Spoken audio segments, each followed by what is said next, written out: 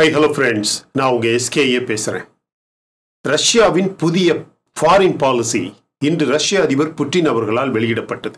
அதில் இந்தியா தான் ரஷ்யாவின் மிக முக்கியமான நண்பர் என்று அதிகாரப்பூர்வமாக வெளியிட்டுள்ளார். அதற்கு பிறகுதான் சைனா என்று சொல்லப்பட்டுள்ளது. அதாவது ரஷ்யாவின் இந்த வெளியுறவு கொள்கையில் ஒரு அலைஸ் லிஸ்ட் உள்ளது. அதில் இந்தியாவுக்கு முதலிடம் கொடுக்கப்பட்டுள்ளது. அதன் பிறகு சைனாவுக்கு இரண்டாவது இடம். இதை பற்றி விளக்கமாக இந்த வீடியோவில் பார்க்கலாம். இப்படிப்பட்ட நேரத்தில் இந்தியா சைனா எல்லையில் பெரிய போர் பதட்டம் ஆரம்பித்துள்ளதாக ரிப்போர்ட்ஸ் வெளிவந்துள்ளது. அதை பற்றியும் இந்த வீடியோவில் தெளிவாக பார்க்கலாம். இந்தியாவின் ஒரு தனியார் நிறுவனம் தயாரிக்க இருக்கும் புதிய போர் விமானம், இந்தியாவின் நேஷனல் ஏரோஸ்பேஸ் லேப் நிறுவனம் தயாரிக்க இருக்கும் ஒரு கமர்ஷியல் விமானம். மக்கள் தொகையில் சைனாவை ஓவர்டேக் செய்துள்ள இந்தியா பொருளாதாரத்திலும் சீக்கிரமாக சைனாவை முந்த வாய்ப்புள்ளது என்ற புதிய ரிப்போர்ட் ஒன்று வெளிவந்துள்ளது. இந்தியாவுக்கும் சைனாவுக்கும் இடையில் போர் வந்தால் எல்லா வகையான ஆதரவையும் கொடுக்க தயார் என்று நேட்டோ அறிவித்துள்ளது. ஆனால் அதற்கு இந்தியா விருப்பம் தெரிவிக்க வேண்டும், அதனை இந்தியா விரும்ப வேண்டும் என்று நேட்டோ அப்பட்டமாக அதிகாரப்பூர்வமாக தகவல் ரிப்போர்ட்ஸ் வெளியிட்டுள்ளது. அப்படின்னா என்ன அர்த்தம்? அதையும் இந்த வீடியோவில் பார்க்கலாம்.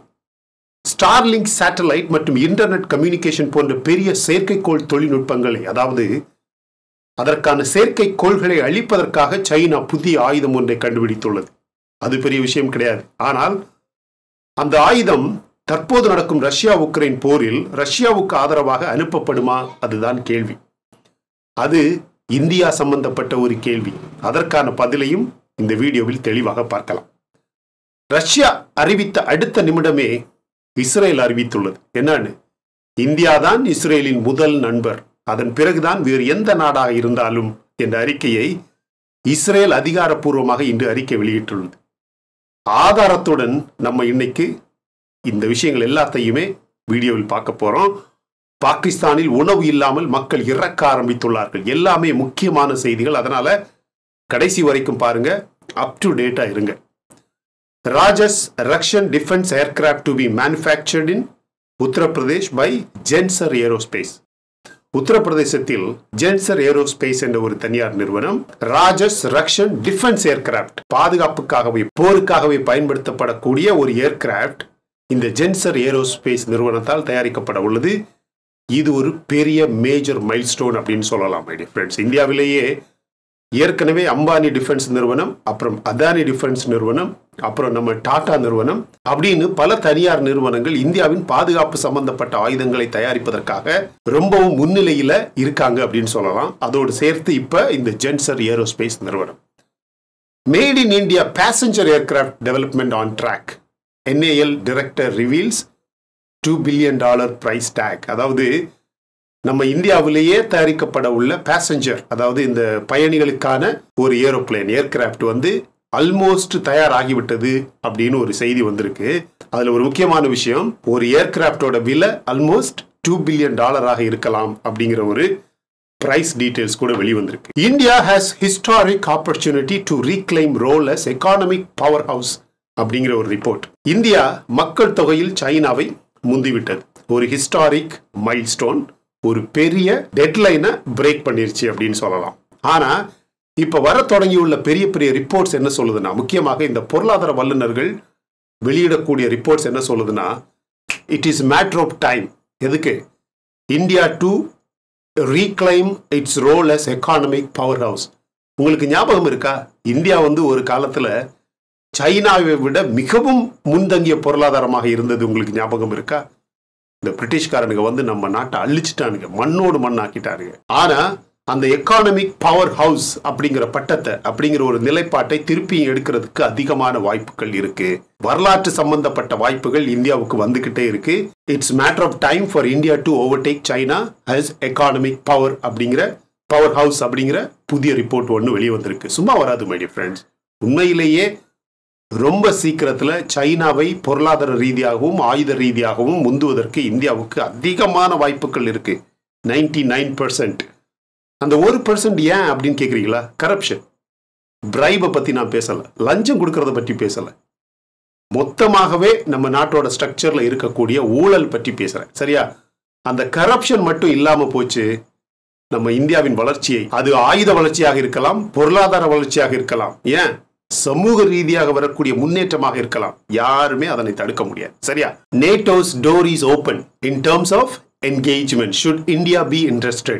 US NATO ambassador ஒரு ரிப்போர்ட் வெளியிட்டிருக்காங்க. என்னன்னு, நேட்டோவின் கதவு எப்பவுமே திறந்துகிட்டு இருக்கு. எதுக்கு?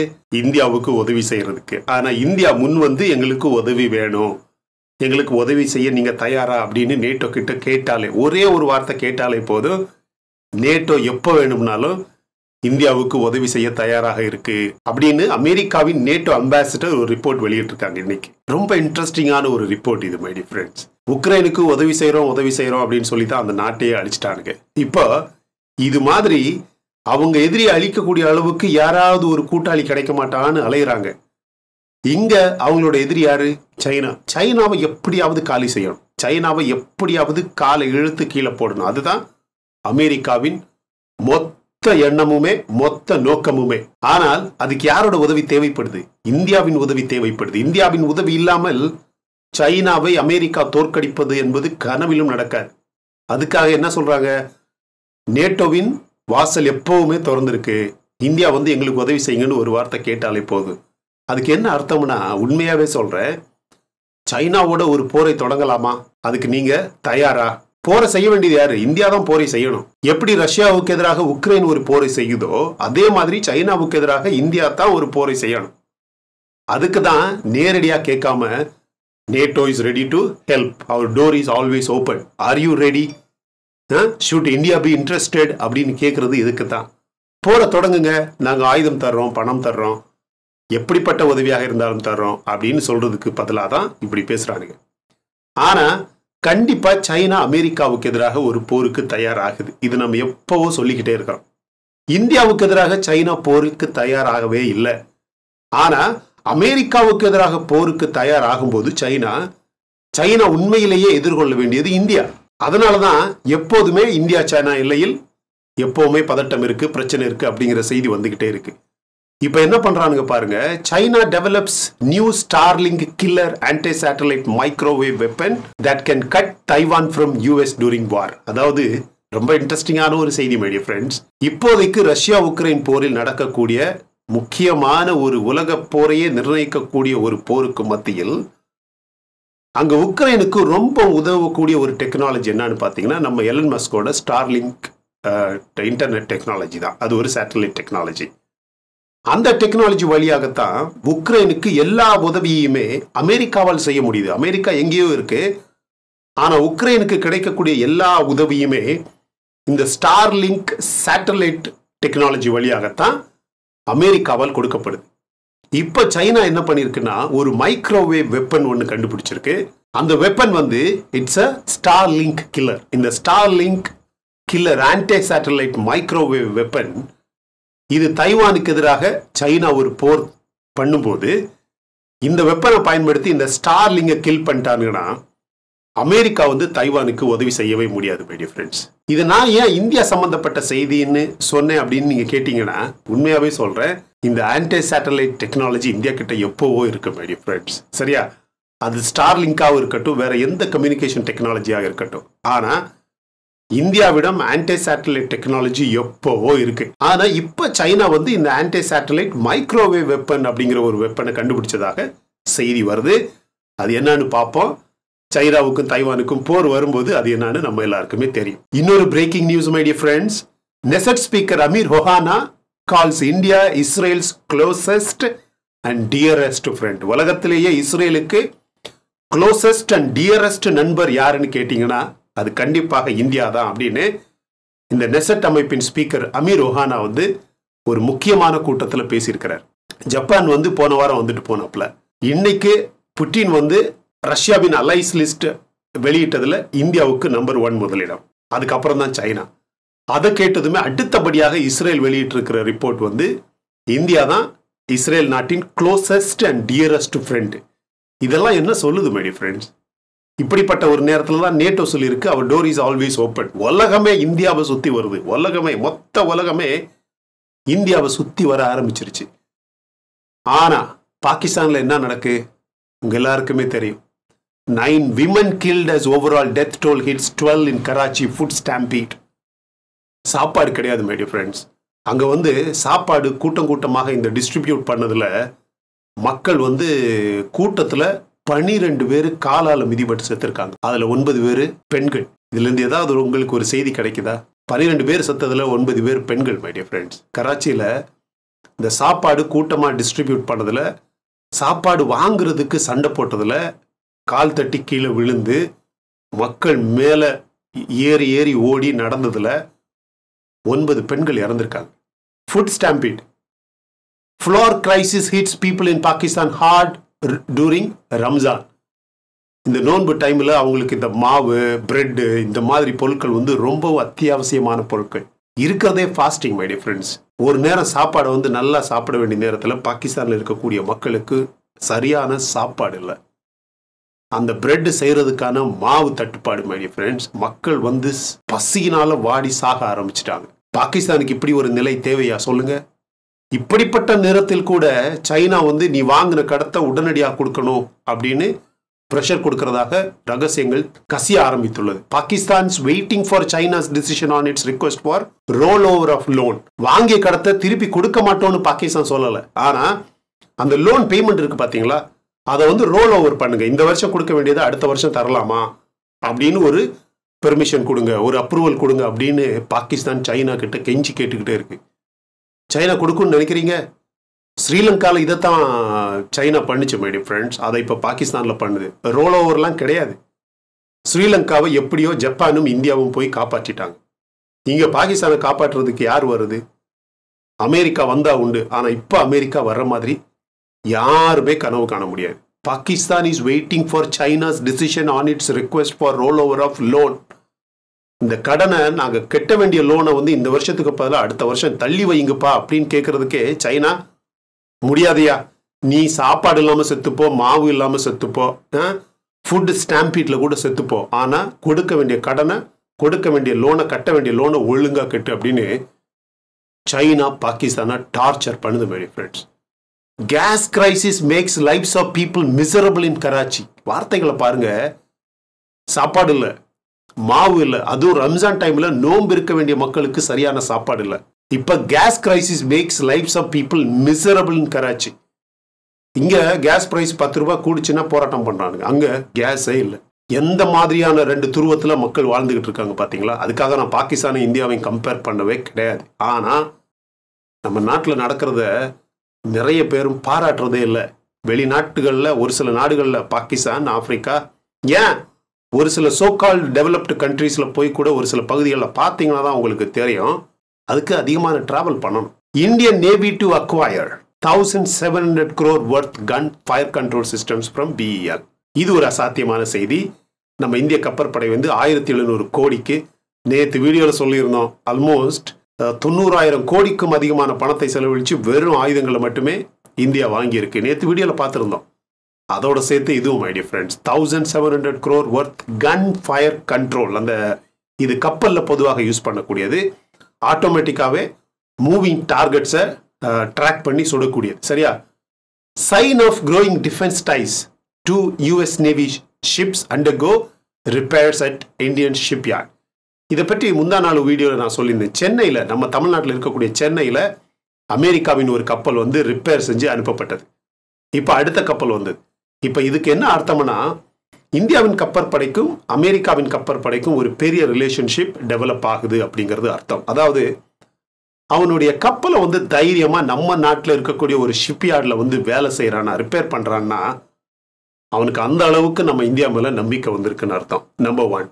நம்பர் 2, அந்த டெக்னாலஜியை இந்தியா பார்க்குதா, அந்த கப்பல்களை பற்றி பார்க்குதா, அந்த கனெக்ஷன், ஸ்பேர் பார்ட்ஸ், அந்த பில்ட் குவாலிட்டி, என்ன மாதிரியான காம்பனன்ட்ஸ், ஸ்பேர்ஸ் அதெல்லாம் யூஸ் பண்ணியிருக்கிறாங்க, என்ன மாதிரியான டெக்னாலஜி, எப்படிப்பட்ட ஒரு ஷிப் பிளாட்ஃபார்ம் அப்படிங்கிறதெல்லாம் இந்தியா கற்றுக்குமே, பார்த்துக்குமே. அதை பற்றியெல்லாம் அமெரிக்கா கவலைப்படலை. அதை பற்றி கவலைப்படத்தான் சைனா இருக்குல்ல.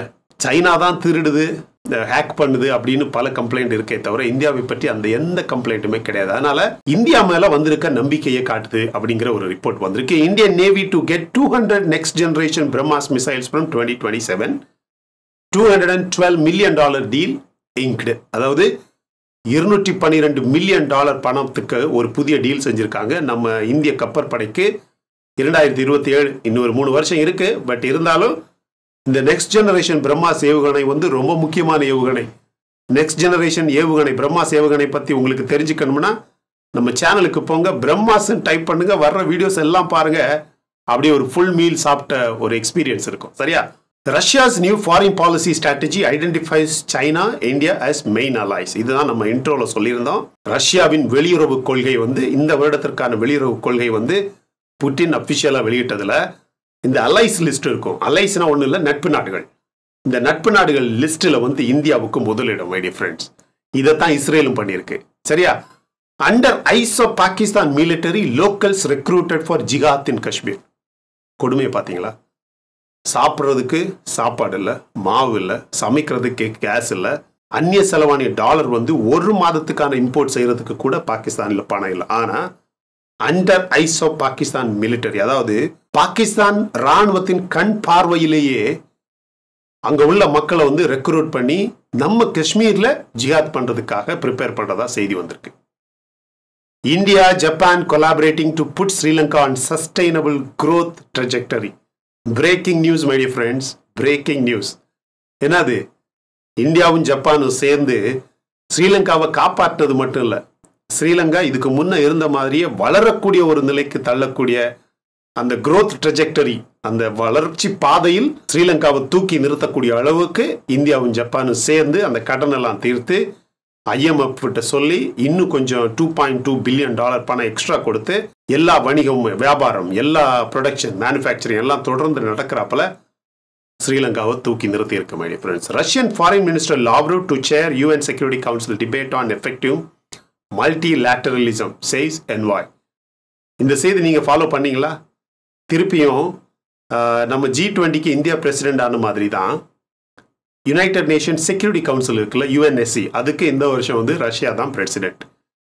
ரஷ்யா வந்து UNSCலேருந்து நீக்க போறோம், இனிமே ரஷ்யா வந்து மெம்பரா இருக்க முடியாது அப்படியெல்லாம் பேசின அமெரிக்கா இப்போ பிரசிடென்ட் ஆகிற அளவுக்கு அதை கூட இவங்களால ஸ்டாப் பண்ண முடியல. இது ஒரு பெரிய கான்ட்ரவர்ஷியல் செய்தியா இப்போ உலகம் முழுவதுமாக பேசப்படுது. பைடன் என்ன சொல்றாருன்னா, பிரசிடென்சியை வந்து நல்ல பாசிட்டிவான முறையில் ரஷ்யா பயன்படுத்தணும் அப்படின்னு சொல்றாரு. நீ என்னவோ சொல்லிட்டு போ. சரியா? AMET political instability Pakistan moving towards அனார்கி. Simple. நான் சொன்ன மாதிரி அங்க ஒரு பெரிய பொலிட்டிக்கல் கிரைசிஸ் வந்துருச்சு. ஃபுட் கிரைசிஸ், எக்கனாமிக் கிரைசிஸ் எல்லாம் முடிஞ்சு இப்போ பொலிட்டிக்கல் கிரைசிஸ். சிம்பிள். திடீரென கட்சி கலைப்பு நடக்கும், ஆட்சி கலைப்பு நடக்கும். சரியா? தேர்தலே இனிமே நடக்காது. தேர்தலே நடக்காதுன்னா தேர்தல் நடத்துறதுக்கு அங்க காசு கிடையாது. யாருமே இனிமே ஆட்சிக்கு வரமாட்டாங்க. ராணுவம் வந்து அந்த நாடு அப்படியே தூக்கி நிறுத்துற மாதிரி நிறுத்தி அப்படியே அந்த நாடு அழிக்கப்படும். உலக வரைபடத்தில் அந்த நாடு இல்லைன்னு சொன்னா கூட யாருமே ஆச்சரியப்பட முடியாது. ஆங்காங்கே சைடில் இருக்கக்கூடிய POK, கில்கில் பால்டிஸ்தான், பலோச்சிஸ்தான், இந்த மாதிரியான அந்த பஞ்சாப் பக்கத்தில் இருக்கிற அந்த பகுதிகள் எல்லாமே இந்தியாவோட அனெக்ஸ் பண்ணப்படும், சேர்க்கப்படும். மீதமாக இருக்கிற பாகிஸ்தான் மடிஞ்சு எதுவுமே ஏமன் வந்து எடுத்துக்குவான், சவுதி கொஞ்சம் எடுத்துக்குவான், ஈரான் கொஞ்சம் எடுத்துக்குவான், ஆப்கானிஸ்தான் கொஞ்சம் எடுத்துக்கும்.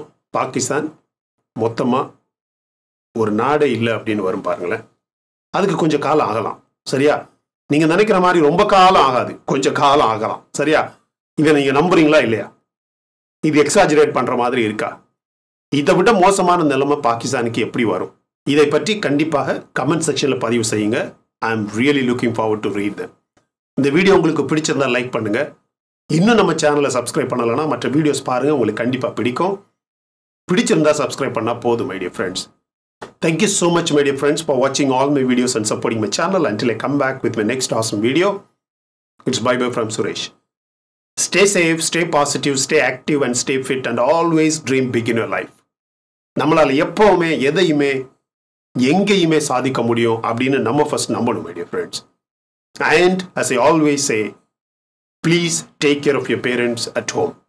உங்க அப்பா அம்மாவை உங்க வீட்டிலேயே வச்சு நல்லா சந்தோஷமா பார்த்துக்கோங்க, friends.